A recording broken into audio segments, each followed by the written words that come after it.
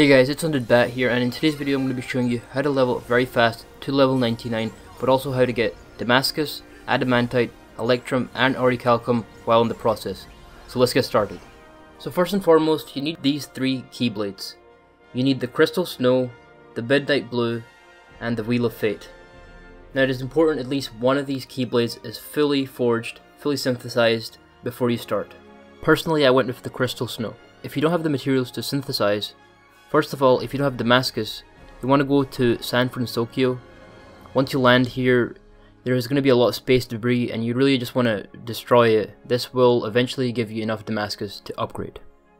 Secondly, if you don't have Electrum, Oricalcum or Adamantite, if you go to the Keyblade Graveyard and you destroy the space debris there, that should give you enough of these synthesis materials. The reason why I picked these three Keyblades is because they allow you to use Grand Magic. Although the Crystal Snow only has a Blizzard boost on it, we will be using a lot of Blizzard based attacks, so getting a Blizzard boost will definitely help. The Wheel of Fate has Waterza, and the Midnight Blue has Blizzaza, which is again a Blizzard based attack. Let's move on to other equipment. Honestly, when it comes to armor, you can go for anything, however, higher dark resistance will help you. As for accessories, I went with the Mickey Clasp, the Fire Cufflink and Master's Ring. The Fire Cufflink actually adds another Grand Magic, which is the Fireraza. This is again not needed, however if you do have this it may help. The Mickey Clasp will help you the most as it increases your MP recharge rate by 30%, and it also puts on Endless Magic, which allows you to make magic combos without any restrictions. The Mickey Clasp is only obtainable if you get all 90 lucky emblems. The second most important character for this strategy has to be Donald, as you won't have time to heal yourself because you'll be constantly casting magic. So it is important that the equipment Donald has complements his healing abilities so you don't have to worry about your HP. For Donald's equipment, I went with the Oricalcum Ring, Master's Necklace and Celestriad. I'd say the most important out of these three has to be the Oricalcum Ring. This is craftable at the Moogle shop, although I will leave in the description below how to get all the equipment that I use.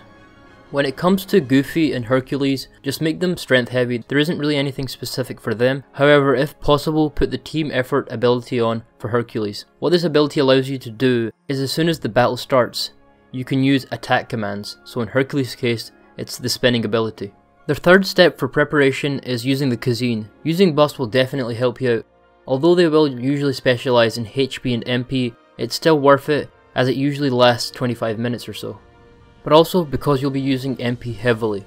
Let's talk about Sora's abilities now.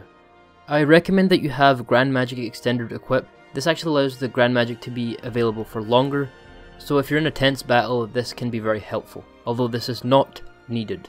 Next ability I would recommend is the Magic Galvanizer. This increases magic damage depending on how high your magic combo is. You can also stack this to make this even stronger. Lastly, it's a must that you have the Aero Boost, Water Boost and Blizzard Boost equipped. Now it is optional you also have the Fire Boost equipped, however if you don't have the Fireraza ability, it's not needed. When it comes to the actual battle, you want to head to the Colosseum, specifically the courtyard area. When you're there, you want to interact with the battle gate. Let's talk about the actual battle itself and how to combat it. As soon as the match starts, I like to use Eroga and then to follow it by Blizzaga. The reason why I do this is because this launches them into the air and suspends them for a bit. Then I use Blizzaga as this attacks a lot of enemies at once. Now primarily, alternating between these two spells should be your strategy, however using Waterga if the enemies have a weakness is also a good idea. Your Grand Magic gauge will fail regularly, but it's important that you're using it appropriately, as Grand Magic is very powerful and you really want to maximize its power and not waste it. One thing to keep in mind for your spells is that when you do use them, for example Eroga, there will always be a window of opportunity for an aerial attack. But you do need to realize when you are up in the air, you cannot use Grand Magic. So it may be sometimes better to avoid this opportunity and get Sora back onto his feet as quickly as possible. Due to the nature of this strategy, MP will be running out incredibly fast. So the way to get around this is to make sure everyone has Ether equipped, or something else like Elixir. However, using attractions at this point, or simply just fighting, will help you buy some time. The last main point about the strategy is make sure the enemies are in clusters. If they are in clusters, then you'll be able to take them down quickly, and you'll also be doing damage to them all at the same time, whereas if they're individually, it will take more time and the abilities just won't be as useful. So in roughly 20 minutes I gained 7 levels. This will obviously vary depending on your level, however, the stronger you get, the faster you'll be clearing this battle gate. But guys, thank you so much for watching this video, I really appreciate it. If you have any questions, please be sure to leave it down in the comments below. I will be making some more Kingdom Hearts 3 videos, so be on the lookout for that. Thank you so much my fellow undead, keep roaming, peace.